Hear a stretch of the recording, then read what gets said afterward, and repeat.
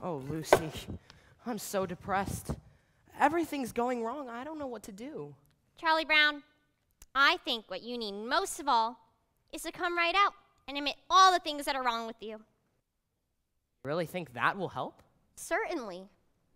All right, I'll try. I'm not very handsome or clever or lucid. I've always been stupid at spelling and numbers. I've never been much playing football or baseball or marbles or checkers or stickball or ping pong. I'm usually awful at parties and dances.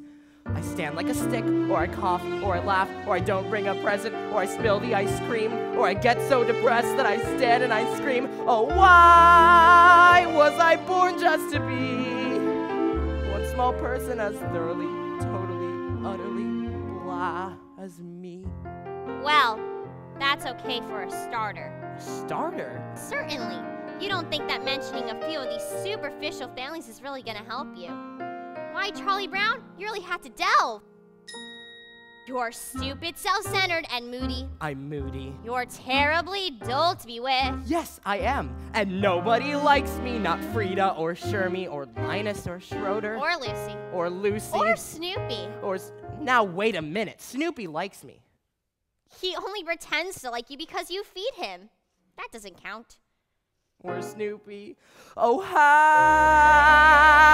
could there possibly be one small person as thoroughly, totally, utterly... Wait, you're not very much of a person. Certain. And yet there is reason for hope. There is hope? For although you are no good on music like Schroeder, or happy like Snoopy, or lovely like me, you have the distinction to be no one else but the singular, remarkable, unique Charlie Brown. I'm me.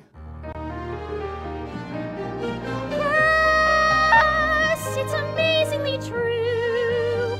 For whatever it's worth, Charlie Brown, you're you. Gosh, Lucy, you want to know something? I'm starting to feel better already. You're a true friend, Lucy. A true friend.